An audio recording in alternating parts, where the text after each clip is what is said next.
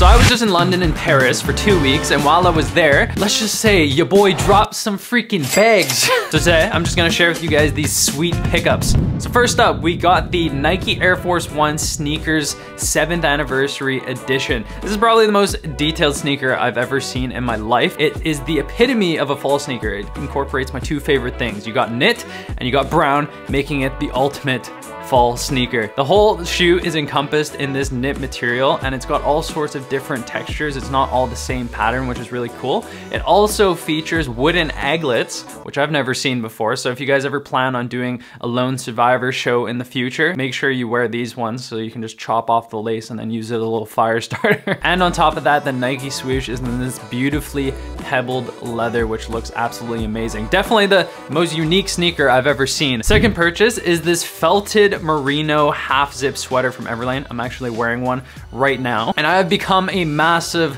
fan of these wool quarter zips after being enlightened by the European style. People just dress so much nicer in Europe. Like, that's a fact. I was there, I felt like an absolute peasant. But these felted merino half zip sweaters are so comfortable on the skin, unlike a lot of other wool products that you wear. Sometimes it's really itchy on the skin, but with these ones, I can actually wear these without a shirt if I wanted to. As you can see, the fit is absolutely immaculate. And the quarter zip itself just looks so elegant. It can totally be rocked by itself with just some trousers, or you could throw on an overcoat or some sort of coat for extra style points. Now, my most expensive purchase on this trip was this side bag from this iconic French brand called Faure.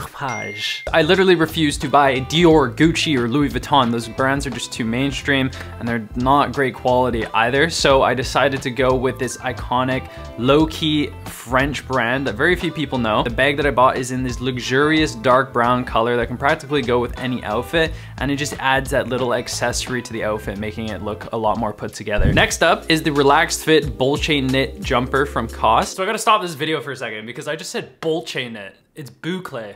What the hell are you on about, Brandon? Anyways, this is a great time to tell you guys you should probably subscribe and like the video if you're enjoying it so far. As the name suggests, it is relaxed fit, so it sits extremely comfortable on the body, and the bolche knit, it's boucle, is so unbelievably soft too. And as you guys know, I'm an absolute fiend for texture. So when I saw this, I was in absolute awe because that extra texture just makes the garment look so much more elevated. And when combined with another layer, and you got the ultimate outfit. And the fifth purchase is this puffer jacket from Zara Origins, and it totally gives me concept slash futuristic slash alien vibes. It kind of reminds me of those concept cars that Audi does for like 2030. It just looks like that, but in a garment. And also where the seams connect, it looks very similar to that Yeezy Balenciaga hoodie where it's like scrunched up and rounded at the bottom. Another interesting feature on this is that it actually has no zipper. So this thing is meant to be styled open so you can show off the layers underneath. So I thought this was super unique, and I was like, definite cop. Now for our sixth item, we have some jewelry from Serge Denimes, and this is their new Tudor collection. I got this silver wren necklace, which I've been wearing a lot recently,